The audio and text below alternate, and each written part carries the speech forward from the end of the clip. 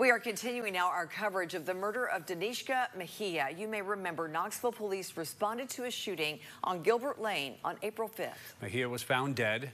2 others shot, but police say they are expected to survive. Now, KPD also saying it's believed Mejia did not die from a gunshot wound. In the following days, we learned Mejia reported on April 4th she was a victim of sexual assault, and she named Ladawin Osborne as the perpetrator. Now, we know Osborne, one of the 4 suspects that have been indicted in connection to the murder. Now, in light of what allegedly happened to Mejia, 6 on Your Side reporter Molly O'Brien takes a look at resources available to victims of sexual assault.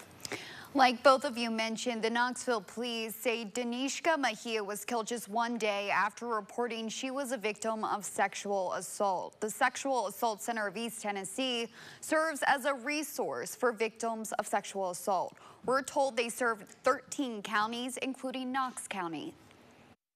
According to the state of Tennessee, 1 in 3 women will experience sexual assault here in the United States. What we are seeing on our end here at the Sexual Assault Center, just to kind of put it into perspective, we're getting 1 to 10 calls a day. Lacey Bradley with the Sexual Assault Center of East Tennessee tells us they offer several resources for victims of sexual assault.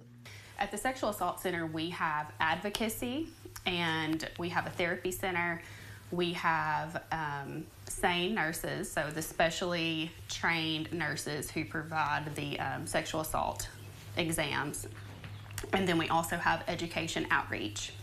The Sexual Assault Center of East Tennessee, hospitals and law enforcement work together to best assist victims. We get calls from hospitals, we get calls from law enforcement, we get calls from individuals in the community from their own phone call to us. So I would say it's a little bit of a mix. And then if we are the first to get the report, obviously we are the ones to provide those additional resources if they want to report. If a victim decides to pursue charges, Bradley explains that the center has contracted nurses to do the exam. All of those exams are done very carefully with trained staff on hand to help with any of the trauma factors that come into play.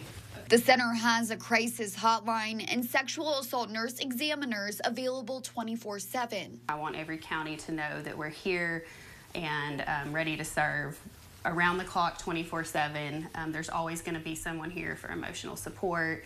There's always going to be someone here to help establish what resources are appropriate and how to move forward.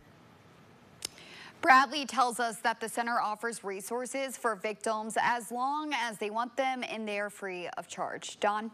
All right, Molly, thank you. As for the murder case of Danishka Mejia, Ladawin Osborne, Marquise Ellis, Edward Wilson are all due in court on Friday. And all 3 are facing charges, including first-degree murder. We, of course, will be in the courtroom and will bring you the latest update in this case.